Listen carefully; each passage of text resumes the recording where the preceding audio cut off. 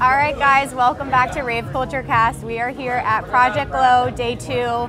Very rainy day here, but I am all smiles because I'm here with Abco. How's it going? Good. How are you? I'm good. We got matching house shirts yeah. today. I thought yours was almost like an Amazon logo for a minute because I've got like the fake Nike I love logo it. here. Yeah. How are we feeling about House Music Day today? Oh man, I'm so stoked. Today is like all my stuff all day. Hell yeah. And you were here last year as well, Yep. but how does it feel this year? Like, what's different compared to last year? I know you're in a different place career-wise, like everything. Yeah, I think like just like the venue and everything is like quite an upgrade from last year, you know, because when it's the first year of a festival, it's always like you're not sure how it's gonna go. Right.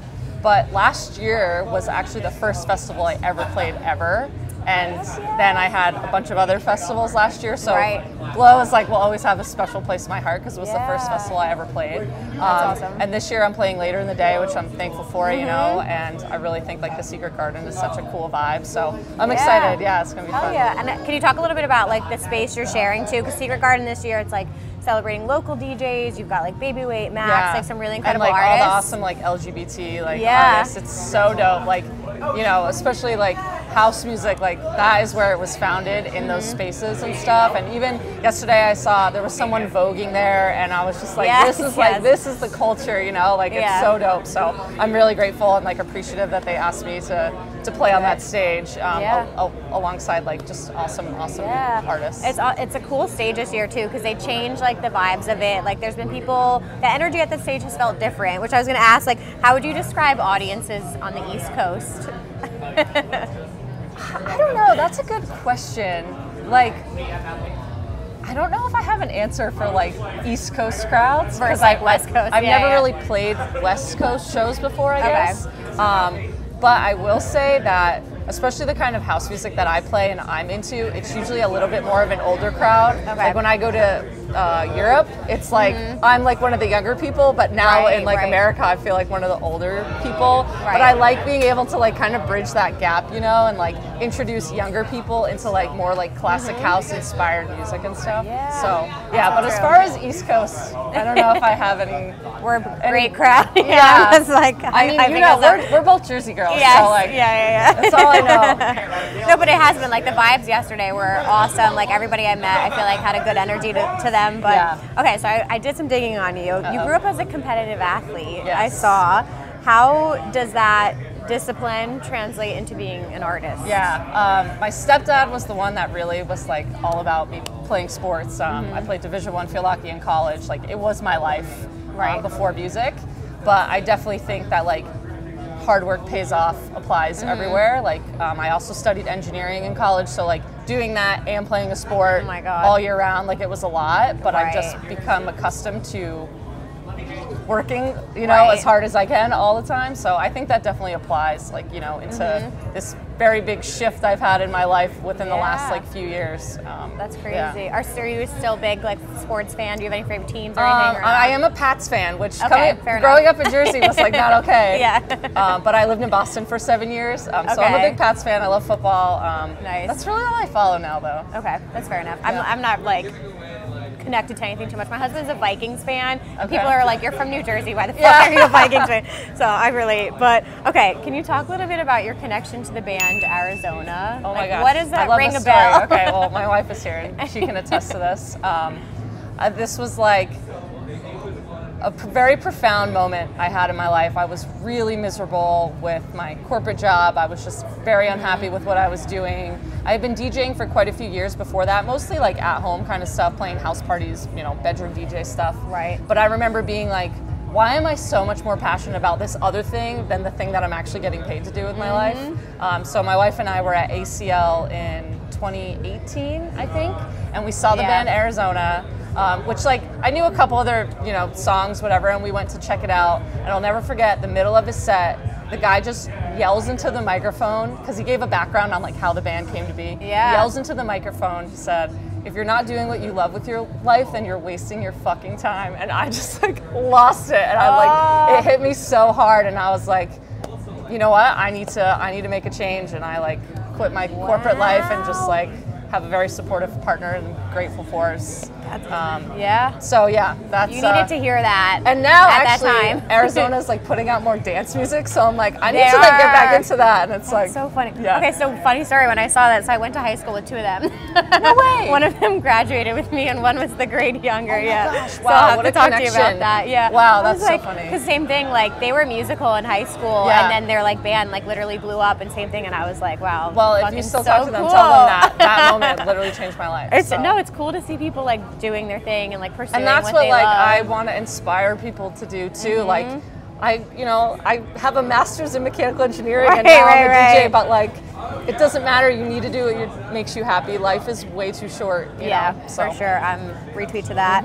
And then so far in your career in music, like what have been like bigger pivotal moments? I mean, honestly, playing Glow last year was like a huge step for me, just getting booked for my first festival. I went on to play Firefly last year, which was actually the first festival I ever went to in like 2013. So that was a very full circle moment for me. Yep. And I got to play Groove Cruise, which was really awesome.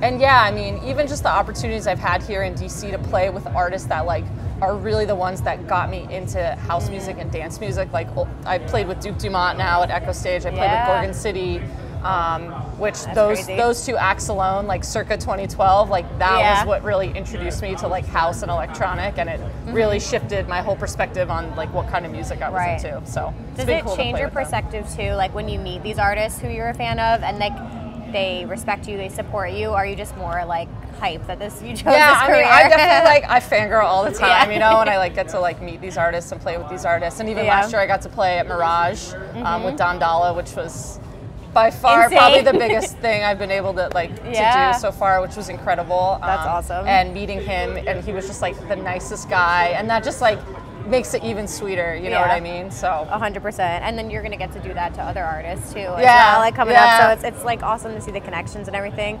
Okay, and then you've also had support from organizations like Femme House.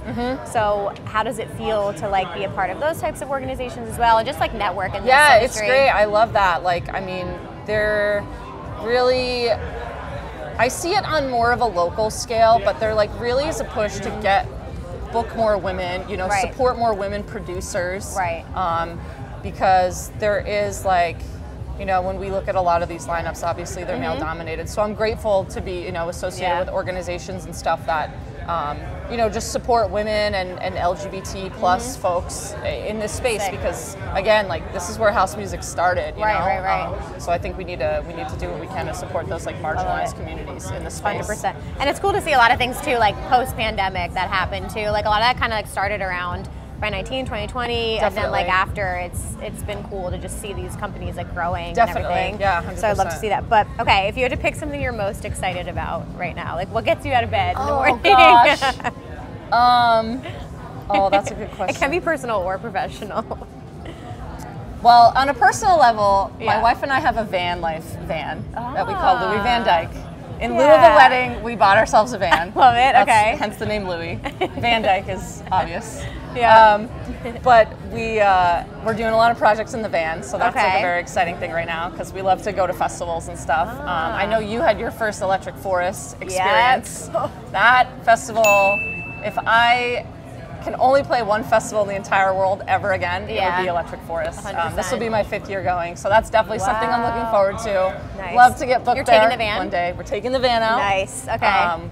And so that is like definitely something I'm looking forward to. And then in the music space, like I have a lot of really exciting collabs that I'm working on right now with some artists that like I really respect, like bigger artists than me. So I'm appreciative to have those opportunities. So hopefully come this summer and in the fall, I'll have some good releases coming up. Oh my God, you spoke true to the Forest vibes. Like that easily, like I had heard such good things, and it became my favorite festival. That like venue, as soon as being there, that's the kind of place I don't care about the lineup. You know what I mean? Just the energy there, just and attending, and the venue. It's just it's amazing. Oh my God. Okay, you're gonna have to show me pictures of the van.